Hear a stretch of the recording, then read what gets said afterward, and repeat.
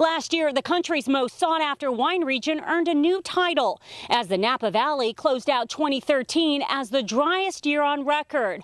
But will water worries seep into the wine that you drink? That's a question we hope to answer. The hot topic here isn't wine ratings and reviews, it's rain. Not idle chatter in wine country to talk about the weather. I mean, this is what we talk about. The fact that it's warm today, it is balmy. I would love it to be raining like mad and cold.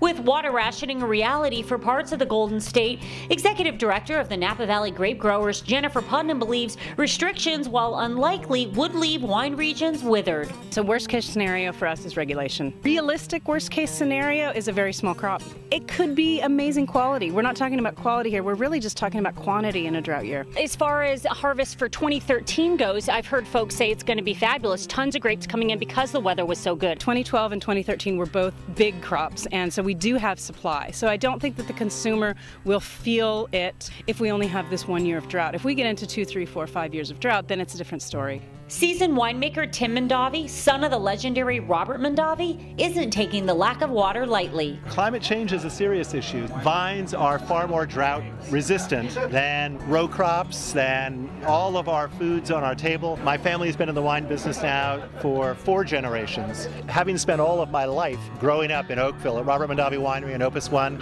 I'm very proud of my family's history. In Continuum, we carry on with what the best of those things are. We're living a dream. A refreshing way of life here in the Napa Valley, where telling time in a bottle is just another day at the office. What makes wine so attractive to all of us is that it's an agricultural product that comes right out of the ground from a specific place in a specific growing year with those conditions. And so you'll look at the 2014 and you'll say, that's a different wine, and that was a different year.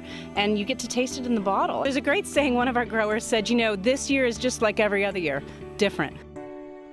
There are 3 crucial times when grape growers need water: bud break, which is happening right now; bloom, which typically takes place around April or May; and then veraison. That's when the grapes start to change their colors, and that starts in the summer.